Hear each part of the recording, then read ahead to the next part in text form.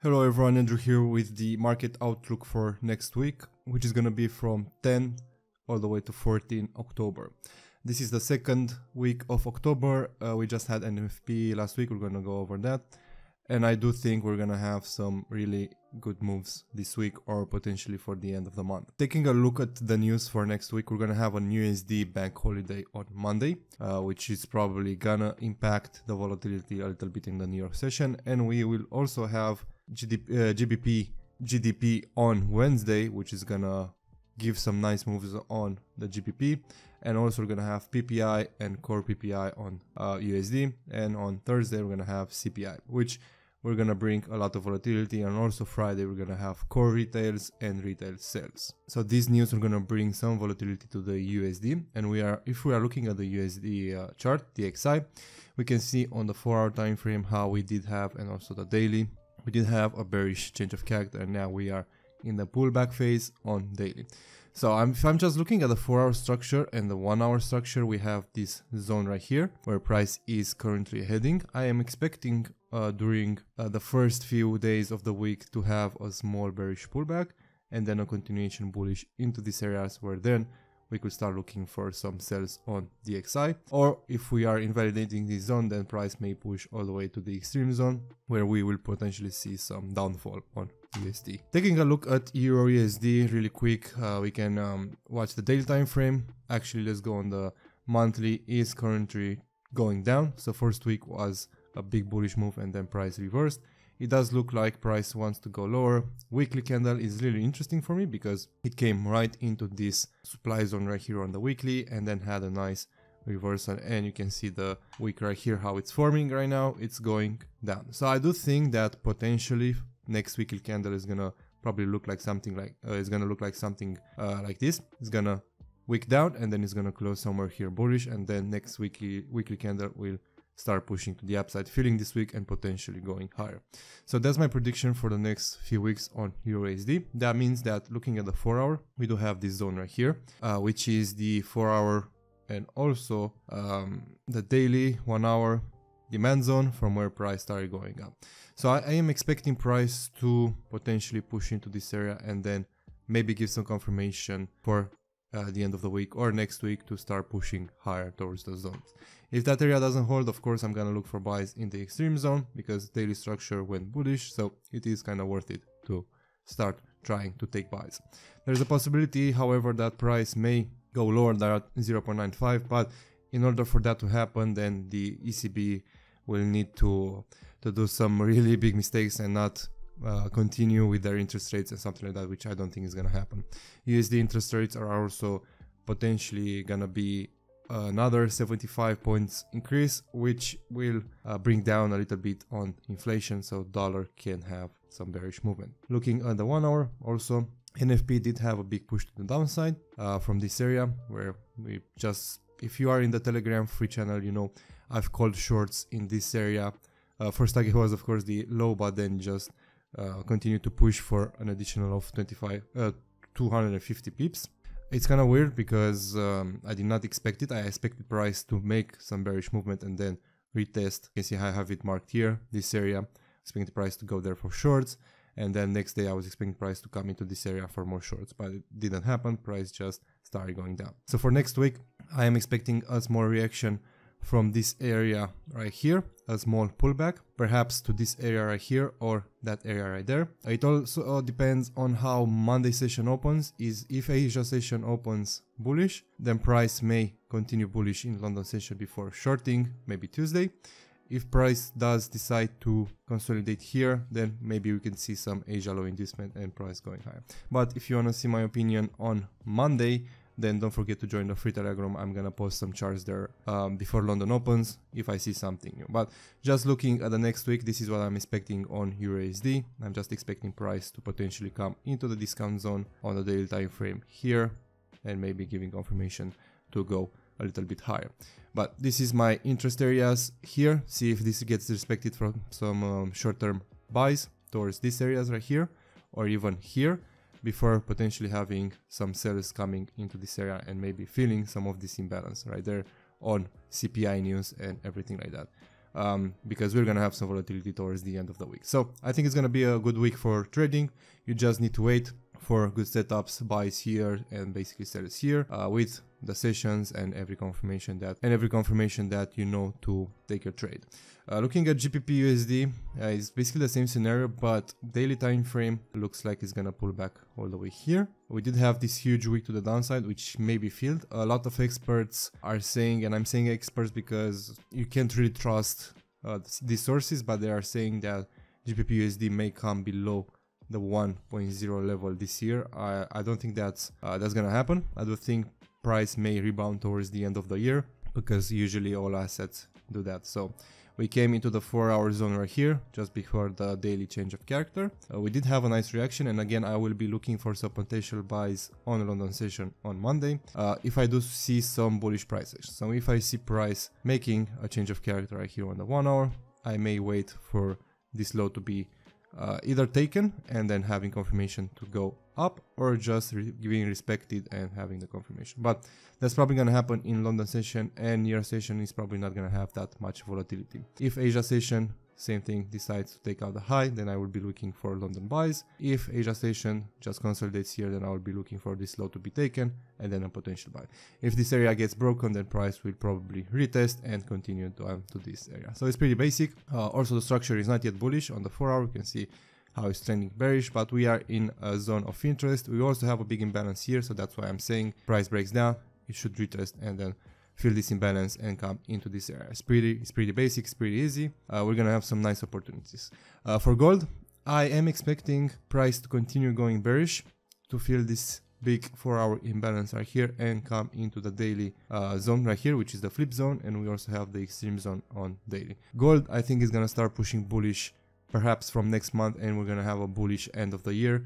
I think we're gonna go back over maybe 1800s for sure, trading there until the end of the year, because gold usually always goes bullish in December and January, just looking at the historical data. So for that, I will be waiting for price to come into this imbalance, because I'm sure it will. I do think price will have a small reaction in this area, maybe Monday or Tuesday, push into the areas right here, or maybe even this area, before continuing short to fill this imbalance and then maybe give confirmation to go higher. So it all depends on how Monday plays out. For now, price is still bearish. I think it's gonna go down to fill this week, maybe even lower, before having a potential retracement and pullback where you can potentially catch some buys. It's the same thing for all the pairs, even GU. Same thing, it's just gonna, we did feel the week on GU and also EU, but I do think price is gonna continue bearish and then maybe have a pullback. My priority is gonna be to watch EURUSD for some buys. If we do see what I said, the two scenarios, if price does decide to, and I think it's gonna take this week out, it's gonna go lower, but I do want to see the reaction also in this supply on the 50-minute, because we gave a nice reaction. So if I see some confirmation here, I can also potentially take that sell. But always look at the higher time frames, always look at the daily, 4-hour, and see what the higher time frame narrative is. In this case, the higher time frame narrative is the supply zone on the daily was respected, price started going down. We are in this basically demand area on the daily, which on the daily is not really valid, but on the 4-hour it is valid right there. It is the extreme, and we also have the area down there. So it all depends on how price plays out. We are also in the market to just take scalps, quick 1 to 5 trades. You just need to have that image of what price we're gonna do for the week, and then just execute based on it. But if you wanna see daily updates, don't forget to join the free Telegram group. I'm gonna post charts there probably daily, and maybe a video outlook once in a while, just to explain if I see something really good. But for me, sells here are really good, and also buys if we do see confirmation during London session for a quick trade right there. So it just matters on the timing and also on the pricing. But EURUSD certainly looks interesting, and I'm gonna wait for that. For a crypto update, crypto is just the same as last week. Daily time frame is just respecting that area, consolidating. I think we're gonna consolidate up a little bit before having another bearish move. Of course, same exact thing on Ethereum. This zone is still being respected, and price could potentially go down.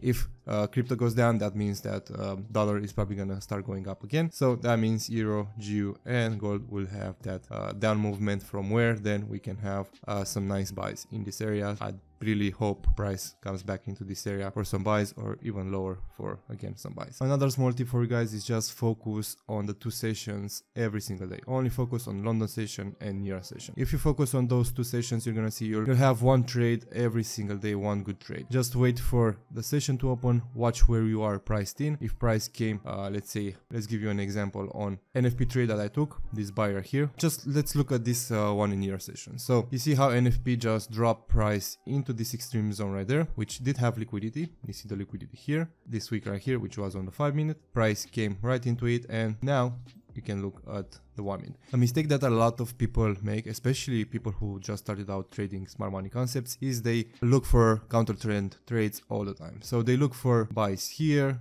yeah, they look for buys here, they look for buys here. After this huge week, they will look for buys there, buys here, and so on, without having any proper confirmation. If you want to take a counter trend trade, just wait for price to come into a higher time frame zone, and then wait for a session to start, because that's when you will maybe have a potential pullback or reversal, because volatility will come in. So let's take a look here on the 1-minute. And you can look on the 1-minute. You can look on the 1-minute and see what happens. So here, this was an anticipation order flow trade, because we made equal highs, and this was a second trade. That was really nice, 1 to 5. And then price came into this area, gave a nice reaction, and we made a break of structure.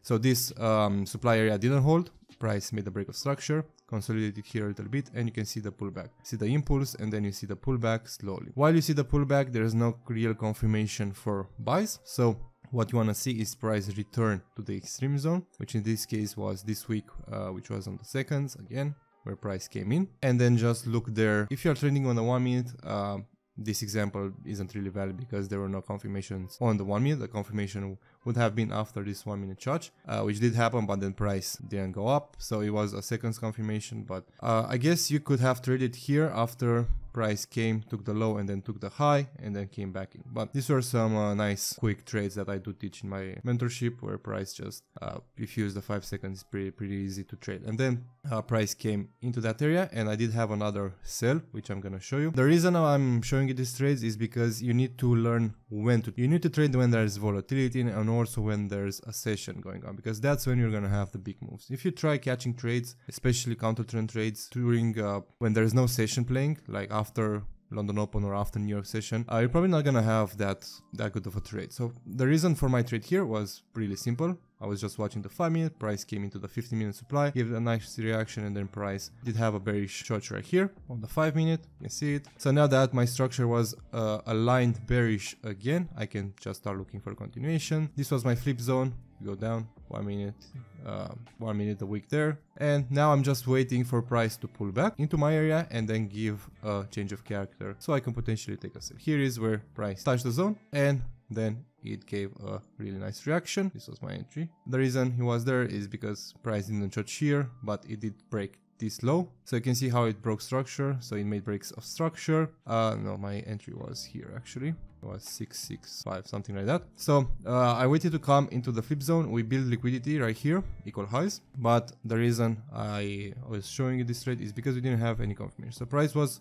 breaking structure to the downside, but it didn't have any valid change of character, so price was not really sure, it was just building liquidity. This is the point where price took the high, really clean, and then made a change of character right here. You see, took the low, and then price retested, and that was a 5-second entry using a bigger stop loss, 3.6, and just aiming for a 1 to 5 in this case, because I could have targeted the low as it is pro trend. And this is another tip when trading news, especially news always have a big impact, and then they have a pullback phase, and then a continuation, and then the next day comes in and usually have a reaction, and then another continuation. So that's why I'm saying I'm expecting this low to probably be taken out.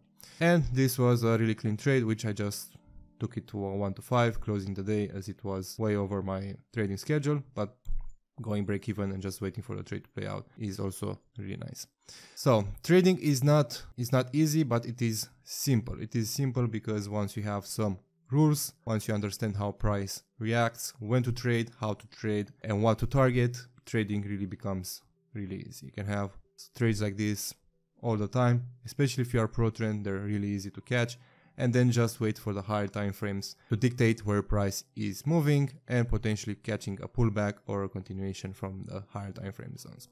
That's about it for this outlook. I hope you enjoyed it. If you did, don't forget to subscribe and like this video. Join the free Telegram group as I'm posting charts there and you can potentially take some nice trades.